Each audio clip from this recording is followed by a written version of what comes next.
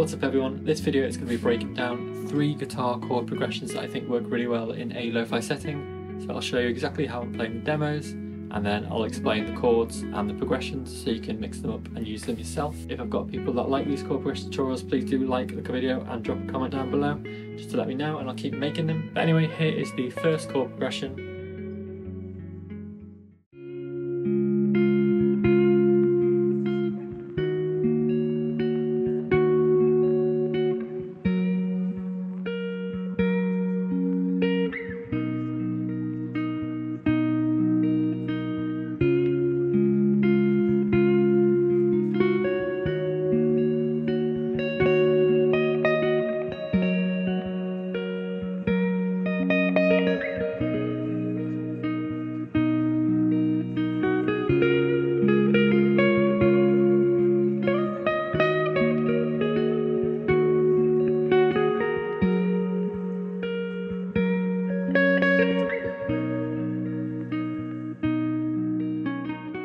The tempo for all of these were 62 BPM.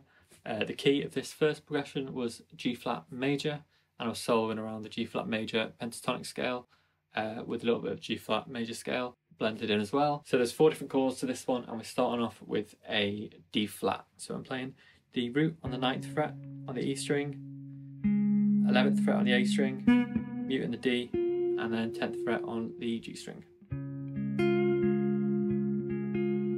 Sort of arpeggiating this and playing through the notes. So I'm playing the E, A, G, A, E, A, G, A,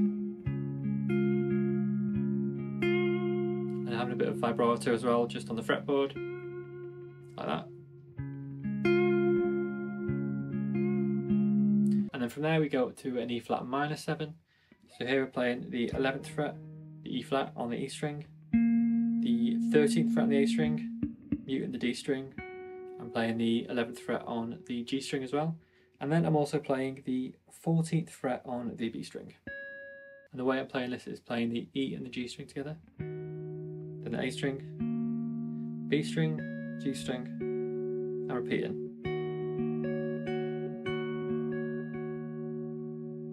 From there we're going up to the G flat, so this one is a root on the 14th fret. If you want you can play it down on the 2nd fret as well. I'm playing it on the 14th fret, so that's 14 on the E string, 16 on the A string, and then 15 on the G string, muting the D string. And then from there moving down to a B major 7. And for this one I'm playing the 7th fret on the E string, 9th fret on the A string, muting the D, 8th fret on the G, and 11th fret on the B string.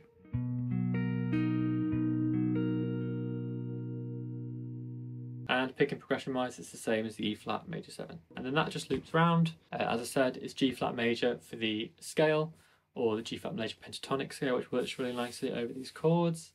But yeah, it's just a nice little progression that I've used similar variations of in the past in different tracks. It's a nice sort of core to start the track off. So yeah, all round easy progression to make a track with, and it's a nice sounding, more interesting feel to it. So yeah, on to the second progression.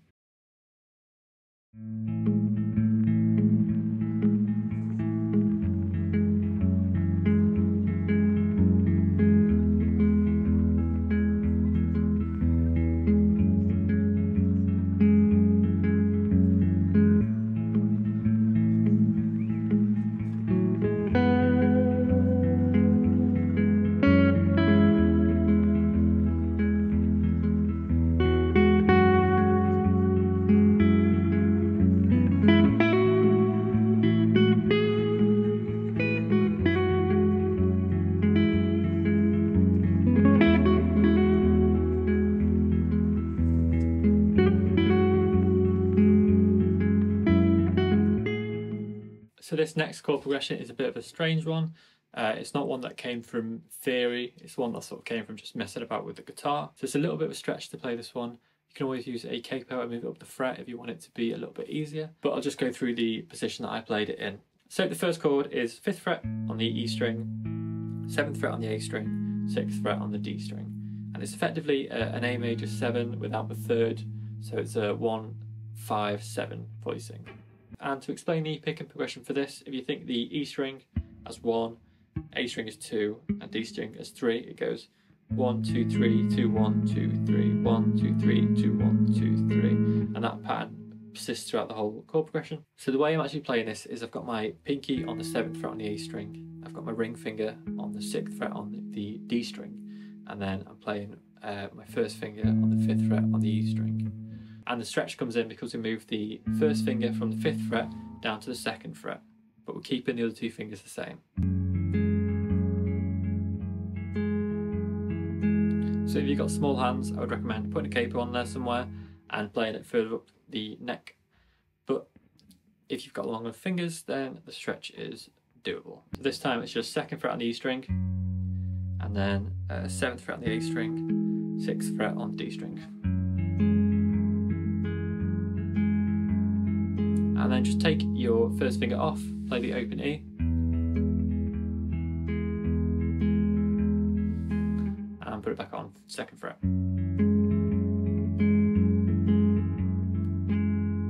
And that's it, that loops round. And this one I was playing around with the C sharp minor scale. Worked pretty nicely, the C sharp minor pentatonic. But yeah, it's just one of those that I think having the sort of, I guess, the pedal notes, as I talked about in last week's video, producing a lo-fi beat, it's a sort of A and D string playing constantly throughout. It gives it that sort of grounded feel, and then you're just changing the bass note. I think that's a really great combo. So it's a good tool for writing songs in music production in general, having the sort of pedal notes and messing around with the bass notes. Works really well, gives it a sort of nice motion to it. But yeah, another great chord progression for making lo-fi beats with, and yeah, on to the last progression.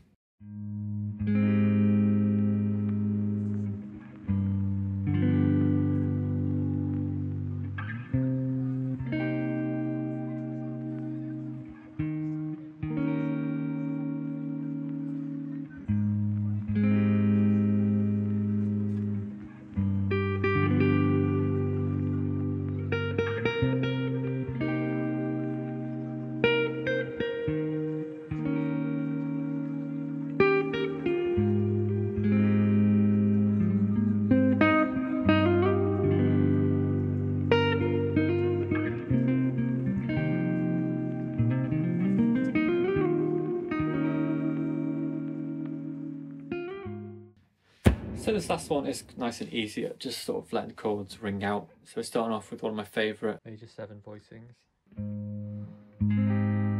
So this is an A flat major 7. Got the root on the A flat, mute in the A string, and then we're playing 6th string on the D, 5 on the G, 4 on the B, 3 on the E. So the way I'm playing it is bass note followed by the rest of the notes sort of all strummed. And then that moves over to a G dominant 7th chord.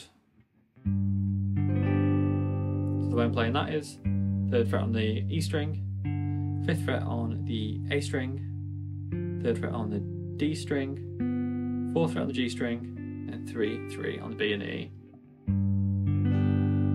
Same again, root and then let it strum. And from there just to a C minor 7 voicing. I think I played it just barring the whole of the 8th fret, so it felt like a more natural movement from the dominant 7. But if you're doing that, just make sure you're not hitting the A string, because that's not part of the minor 7. So I'm playing 8th fret, not playing the A string, and then 8th fret, 8th fret, 8th fret, 8th fret. Again, root and then letting it ring out. And then the final chord is an E flat dominant 7, so playing the root on the A string, the 6th fret on the A string, not playing the E, and then 8th fret on the D string, 6th fret on the G string, 8th fret on the B string, 6th fret on the E string.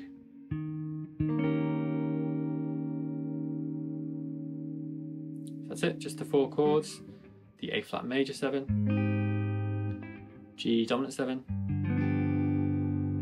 C minor 7, and then the E flat dominant 7. So a little bit more of a jazzy chord progression. This one was in E flat major, so focusing around the E flat major pentatonic scale and the E flat major scale in general, or the relative minor being the C minor scale. Again, a little bit more of a jazzy progression, works well as a bassline chord progression for sort of more upbeat jazz hop sort of sounds. But yeah, nice easy chord progression that's got some nice characters to it, some nice extended chords.